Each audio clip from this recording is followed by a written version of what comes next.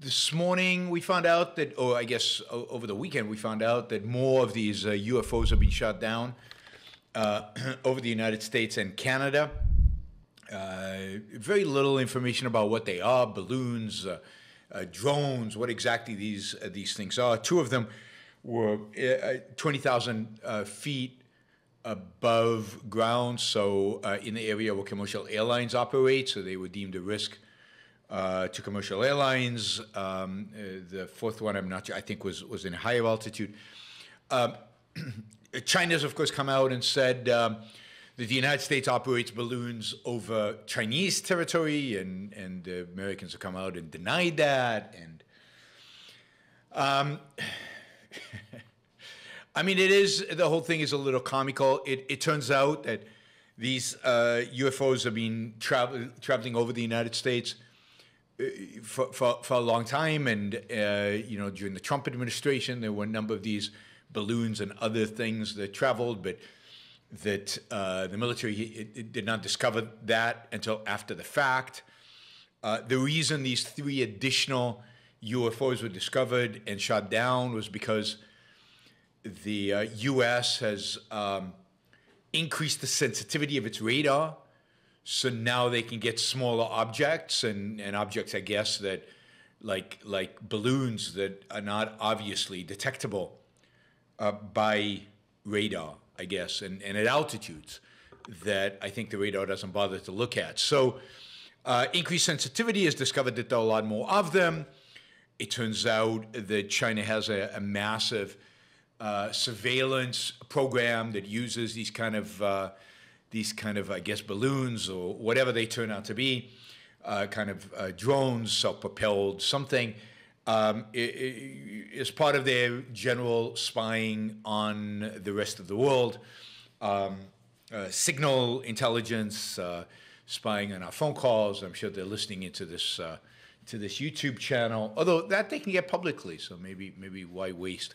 Anyway, maybe some cameras. Who knows what's on these things? But a bunch of, I assume, surveillance, different types of surveillance. The other, I think, possibility is that some of these UFOs are meant to test U.S. detection capabilities, test U.S. missile or laser, whatever capabilities. If maybe one of these little things can get in and is not seen by lasers, then by radar, then maybe in a war situation, a drone could be flown in with a missile or something else that might evade the radar. So I guess the Chinese are now getting the signal that if the U.S. sets its equipment to the right level of sensitivity, then all of these things can and will be detected, and that is a lesson learned for the Chinese. This is ongoing game of espionage that is happening. I mean, the U.S. basically spies on everybody. We know that. We know they spy on the U.S. spies. We spy on our allies. We spy on our friends. Or was it the NSA at some point was listening to Angela Merkel's cell phone conversations? We have a wide array of satellites and very sophisticated satellites that can pick up all kinds of information from all kinds of places around the world. Who knows what else we have? I don't know if the U.S. uses balloons. I'm sure it uses drones and all kinds of surveillance drones. Obviously, it has used in the past all kinds of surveillance airplanes, AWACSs, and so on, all over the world. I mean, I don't know that there's an area of the world in which the United States does not actively spy on in one way or another. And the same, I'm sure, is true of China, and I'm sure that Russia aspires the same thing, although I think Russia doesn't have the capabilities and doesn't have the budget and doesn't have the ability to do it. So I mean, this is a lot of hot air balloons, something like that. I mean, again, this is all a consequence of the fact that our government keeps so many secrets from us. But the fact that the Chinese spy on us should not be a secret to anybody, should not be a surprise to anybody.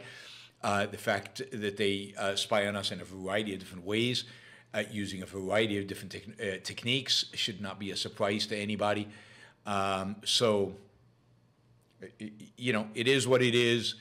The real danger, I think, is, and this is something I think we need to be aware of and conscious of and follow, is the real risk of escalation between the United States and China, where neither party really means to escalate. That is kind of escalation out of default, or escalation out of fear, or escalation really without the real intent and without any kind of thoughtful intent.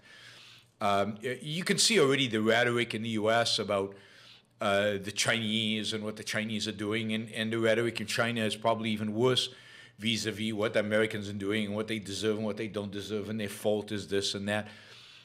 This does not help, and indeed it only intensifies the potential for conflict. It intensifies the potential for each country to make mistakes and to treat each other as enemies where it is not necessary for China and the United States to be enemies. Now, one could argue that as China becomes more authoritarian, it will become more and more of an enemy of the United States, but there's no reason to accelerate that trend. There's no reason to encourage that trend. Particularly, there's no urgency to it. The United States needs time to diversify its supply chains before it elevates China to the level of enemy.